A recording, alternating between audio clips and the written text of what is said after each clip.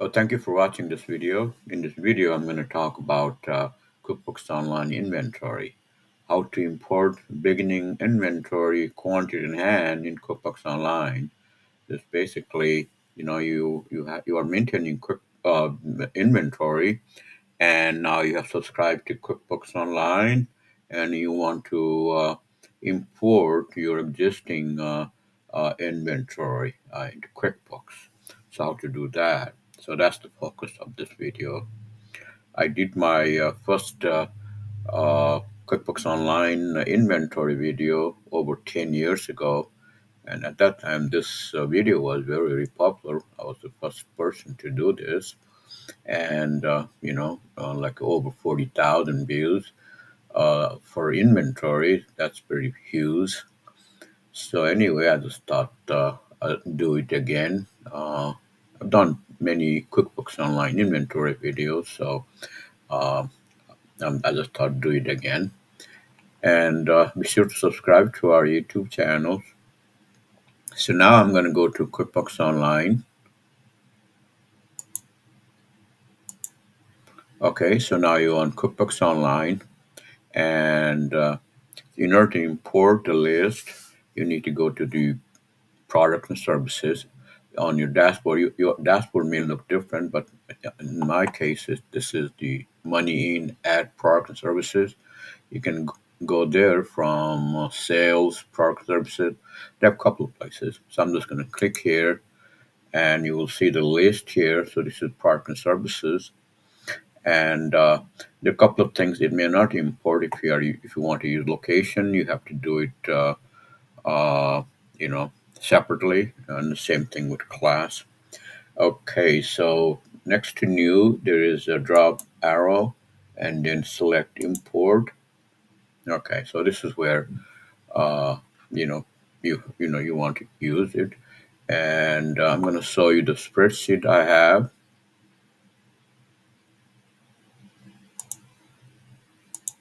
Okay, so this is the spreadsheet I have, and I have only two, but yours case could be 50 or 100, But if you have like, too many, like 1,000 or something, just try to do it, a couple of times just to make sure everything looks okay. And, it's hard to undo these things.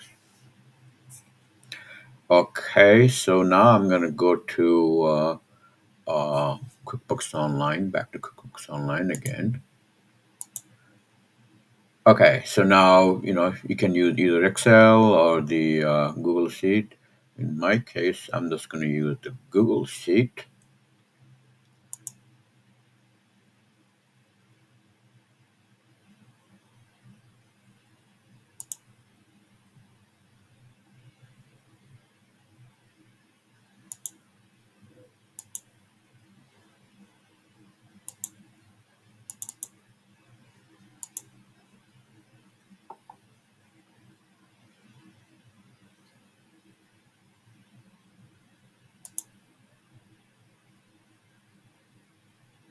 Okay, I've attached the Google Sheet in here, and it's in here.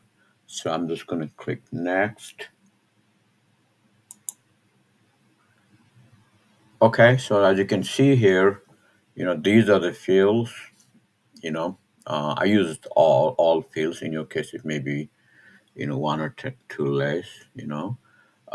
But these are the mapping field you need. Okay, so whenever you see the check mark, then you're ready to go. So in this case, the fields, you got the service name, the product name. This is for inventory, and SKU if you have SKU assigned, and the type is inventory. You know, type is inventory, and then sales description, sales price, taxable or not taxable, income account. So make sure it's the right income account from your chart of accounts, and the product description, purchase description. That's the one it goes to your vendor when you are buying or issuing a purchase order. And the purchase cost is always at your cost, not some marked up, type. Make sure it's at cost. You know, the cost may include the shipping cost, that type, but not the profit margin type. Expense account is where you want to, uh, you know, charge whenever you invoice your customer, you create your invoices. It goes to that's where it will post to your P&L, and it comes from a chart of accounts and expense account, and then quantity, and that's the one. How your quantity you are importing, and reorder point if you know what you're doing, and inventory asset account. To make sure this is directly from your chart of accounts and it's there in your chart of account. Make sure these are already accounts you have in your chart of accounts, and you can copy and paste it. And the quantity as a date, that's a starting point. Okay. And then next, okay, so you got everything in here. And if you are overriding, quantity, and then you got to click this one. But in this case, these are new ones. And so this can't be undone. So make sure you are doing everything right. Okay, I'm just going to import this. Okay, looks like it's done. And let's look at it how it impacts your P&L and balance sheet. Okay, so I'm just going to run. So this is the one. I'll show you the, see it's imported this, and the other one was olive oil. So it's imported this right on. Okay. So now you're just going to run the report and see how it came out.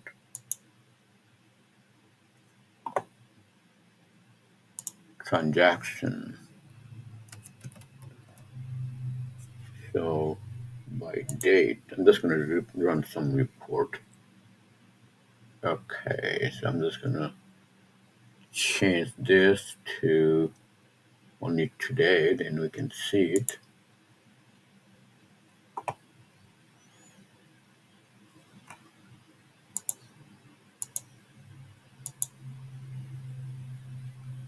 Oh, it was the starting point was 4-1. Okay.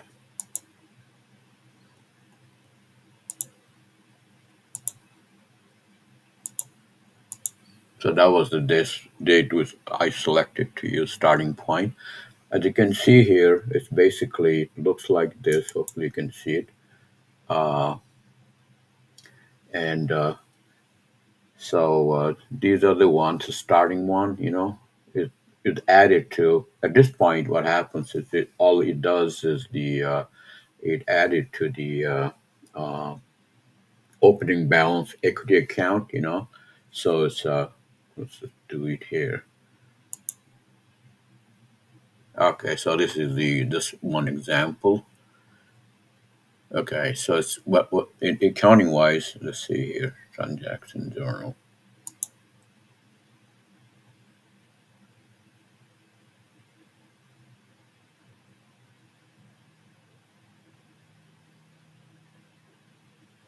Okay, so I'm just gonna show you the debit and credit. What happens here?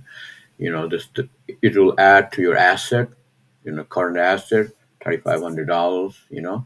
And then it will go to your opening balance equity account. So because it's a starting point, and so that's what they pick.